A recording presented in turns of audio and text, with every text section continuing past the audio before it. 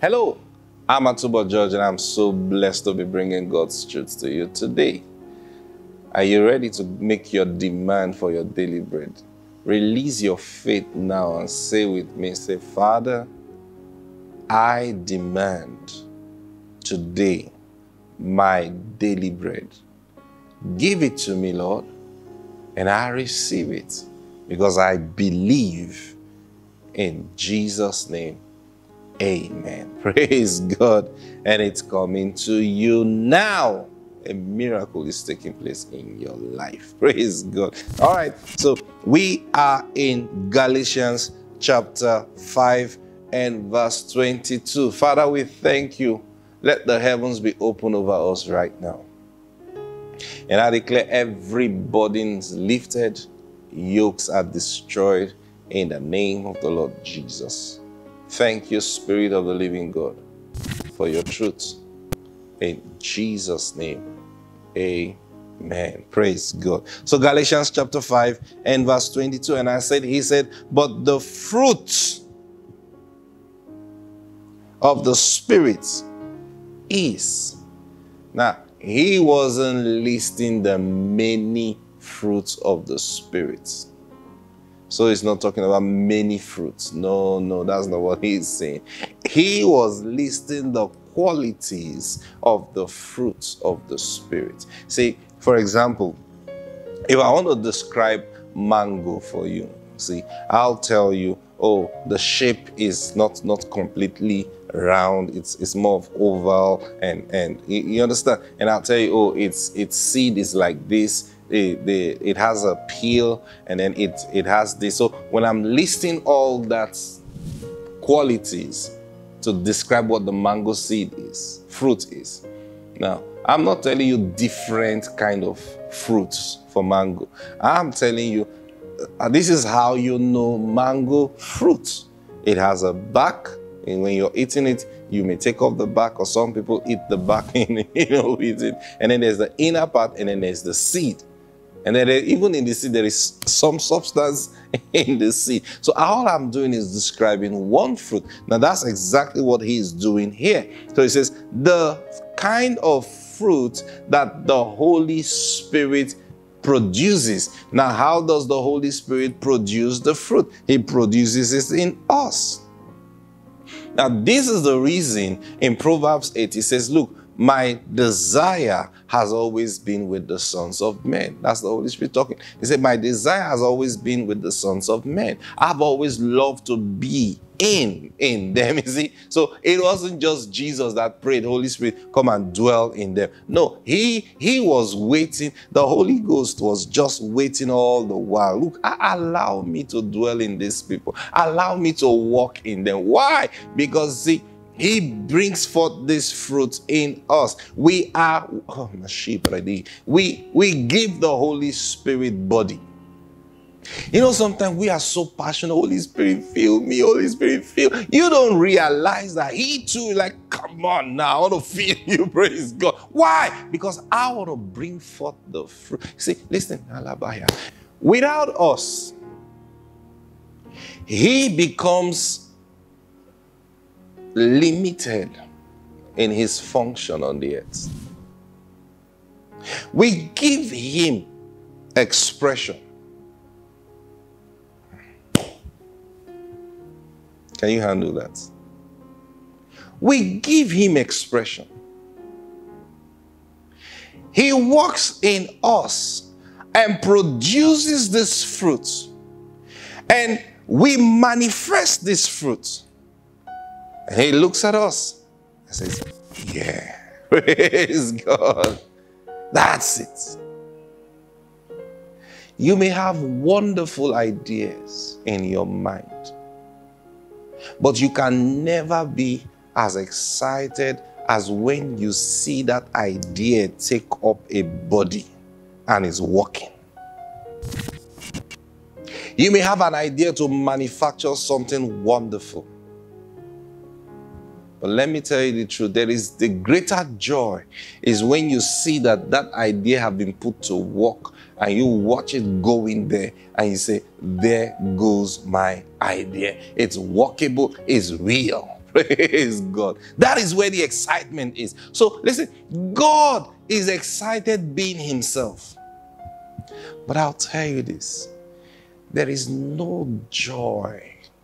It's an incomparable joy in him when he sees us manifesting his personality.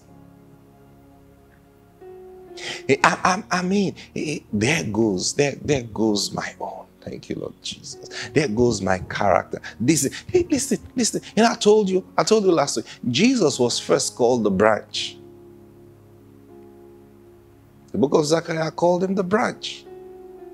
Now, as the branch, what was he doing? He was bearing fruits. He bore the fruit of God.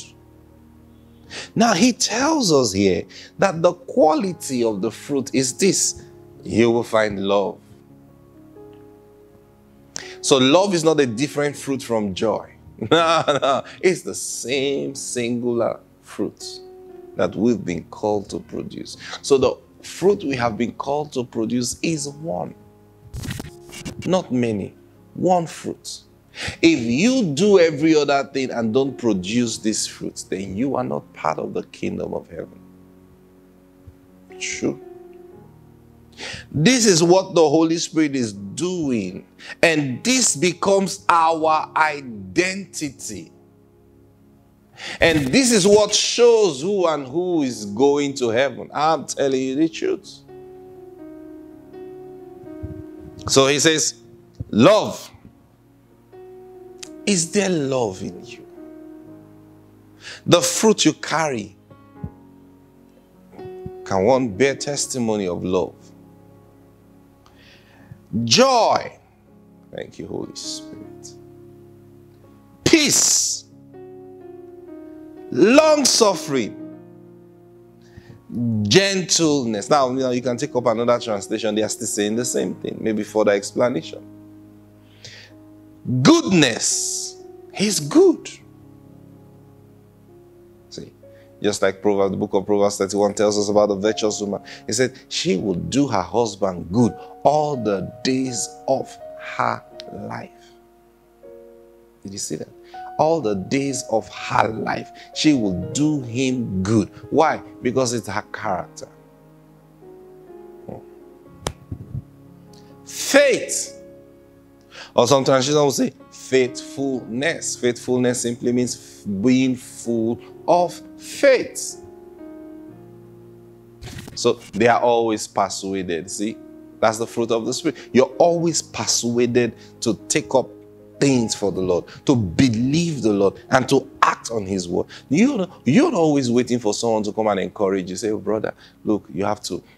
The moment you get to that point where somebody has to encourage you to go to church, someone has to encourage you to listen to the word of God again, you are not bearing fruit. As simple as that. The fruit is not being born in you. Faith. Meekness. You know what meekness is? Meekness is an ability. See, meekness is when you know your strength, but you decide to subject yourself and just be normal. That is meekness. See, it's close to humility, but it's not the same.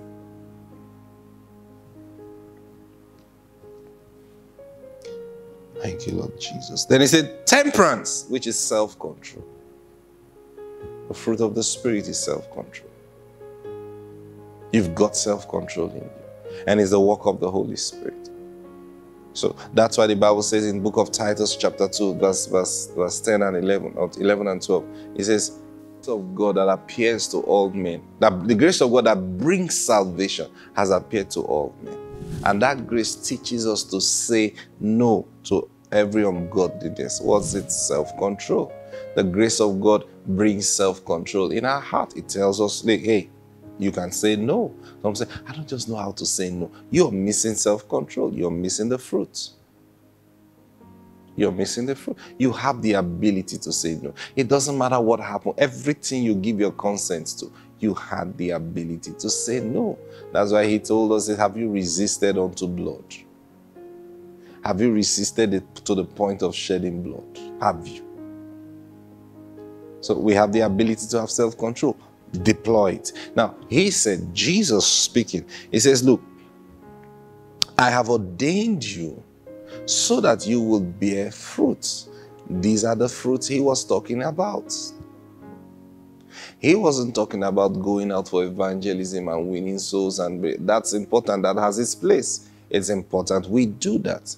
Because, you see, the more we evangelize, but you see, let's not forget the point. When we go out and we win souls, it's not just to populate our churches. It's not just that we have more Christians now. No, sir. It is that many more will submit themselves to the Holy Spirit, and that the Holy Spirit will begin to bear the fruit of our life in them. Now, this is why you find people say, oh, there are many churches in this country or in this town, but we're not seeing the kind of impact that we are supposed to see. The reason is simple. Many people go to church, but how many are connected to the Holy Spirit to the point where their bodies, they being the branch, are bearing the fruit? Now, think about all these things he listed here.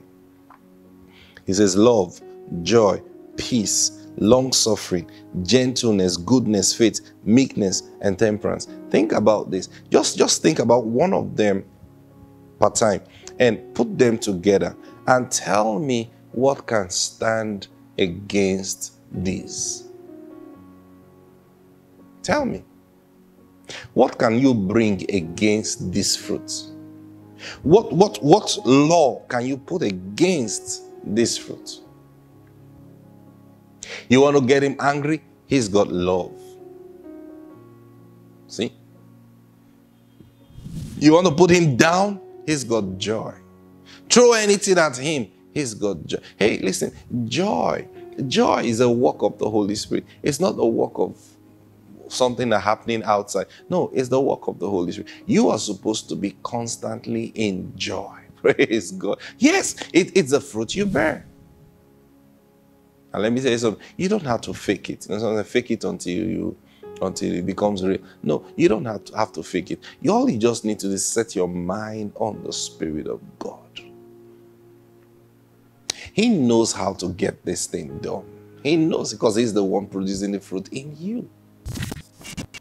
Now, because it's the Holy Spirit producing the fruit in you, I'll tell you this. It takes a great deal of resistance from a child of God not to produce this fruit. I said, oh, I thought it's the other way around. No. Because you're not the one forcing the fruits on yourself. It is the work of the Holy Spirit in you that pushes out the fruit. But the manifestation of the fruit is seen in us. So when I look at you, I'm looking for fruit. When God looks at you, he's looking for fruit. Are you getting this thing now? If he doesn't see the fruit, okay, what if I have love, joy, but I don't have long suffering? Hey, there's something wrong with your fruit. Okay, I have long suffering, but I just don't have self-control. Something is wrong with your fruit. It's like seeing a deficient mango fruit. You look at it, this is not supposed to be this color. Something is wrong. It's a diseased fruit. And when you find a diseased fruit, you should know that the branch has a problem. We are the branches. If we yield ourselves to the Lord completely, we will produce all these fruits. Praise God. We will see it working in us, complete. Thank you, Lord Jesus. You know our time is up. But listen, I'll see you tomorrow. God bless you. Bye-bye.